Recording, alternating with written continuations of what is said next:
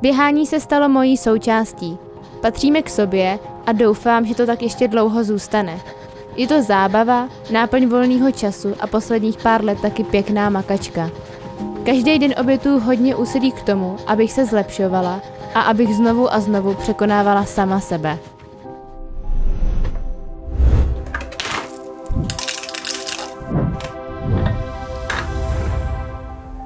Už od malička jsem doma cítila podporu ve všem, čemu jsem se chtěla věnovat.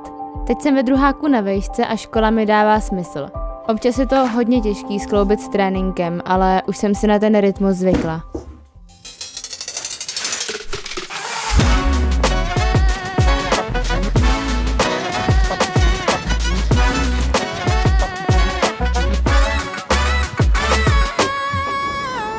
Pod Krkonoší je skvělý místo pro trénink.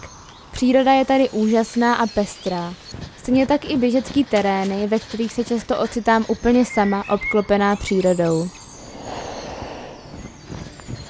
No a víte, proč jsem vlastně začala běhat? Díky bráchovi. Protože jsem mladší, tak jsem Dominika vždycky následovala a když začal běhat on, tak já hnedka chtěla taky.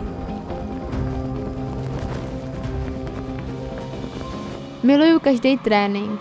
Na každý trénink se těším a i když vím, že to bude dost náročný, tak do toho dám naprosto všechno. Mezi moje nejoblíbenější tréninky patří speciální tempa na 800. No a právě 800 je moje hlavní disciplína. Věřili byste, že vlastně od svých 12 mám pořád stejného trenéra?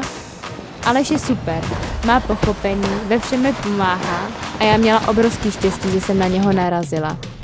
Právě on mě dokáže skvěle motivovat a já se díky němu na tréninku víc zmáčknu. Svůj život si bez běhu už teď nedokážu představit. Mám ráda tu dřinu. Je skvělý vědět, že člověk z malé vesnice se může prosadit mezi českou půlkařskou elitou. Chci toho dosáhnout ale ještě víc. Proč nemít velký cíle a smělý plány? Kdo se bojí, nesmí do lesa. No a já v lese trénuju často, takže strach nemám. A můj sen? Olympiáda.